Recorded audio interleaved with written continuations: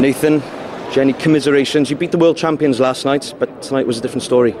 Yeah, they were just a bit better than us, so a little bit annoyed at the end there at the point because, I had a good chance on their match point to get into the rally. But, they've got great pedigree, they're double world champions, so we beat a single world champion, couldn't manage against the double ones.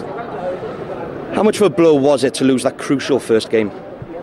Yeah, I think it was. We played really well throughout the game. It was just, we struggled today. They served very tight, and I think that was one thing they did quite a lot better than us today. So it's just kind of go back and work on that now, really. And there was a controversial line-out call in that first game. How much of a mental blow was that to take? That was a big point for us. I think it was 18-16, so it would have got us back. 19-16 is difficult to come back from, but we got a lucky call in the second as well.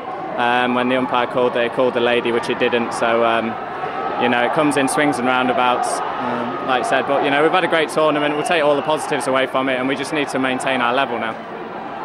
Commiserations, but ultimately, congratulations. Thanks very much. Thank you.